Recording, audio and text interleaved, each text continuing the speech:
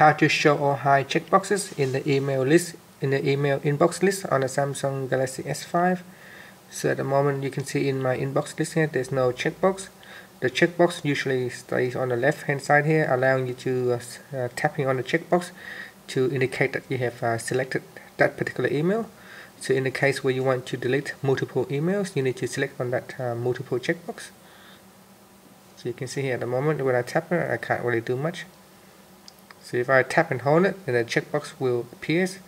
So you can decide to hide it if you wanted to. Now to do so, let's go back to the home screen by pressing on the home key. Then launch the email app. And once you are in the inbox screen, tap on the menu key at the top. From the pop-up, choose settings. Then tap on display. Then on the last option in here, tap on hide checkbox. So tapping on this checkbox will enable or disable or show or hide the checkbox features.